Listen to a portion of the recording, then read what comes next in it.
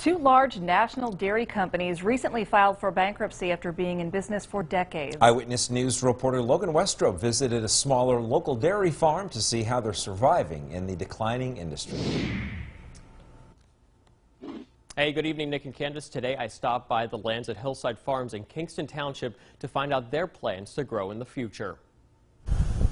Two of the country's biggest dairy producers, Borden Dairy Company and Dean Foods, have filed for bankruptcy after several decades of providing milk products. These big companies have themselves in a situation where they need huge cash flow, and they have lower sales, and they have huge pensions to deal with and obligations, and it's making them go under. But for Hillside Farms, they have continued to grow over the past several years. They plan to build an addition to the dairy store, incorporating a retail building and rearranging the store to provide more products other than milk for its customers. We're not only dependent on milk and ice cream, for example, or butter, and some of the additions that you see are retail spaces to help support us. I spoke to some frequent shoppers at Hillside as to why they think these larger businesses are closing down. Online shopping, because you could get your groceries online now. You don't have to come out here to buy your own things, and that's why I think a lot of small businesses that grow into bigger businesses are now dwindling. Hillside Farms mentioned that dairy consumption has been on the decline due to consumer habits over the past several years.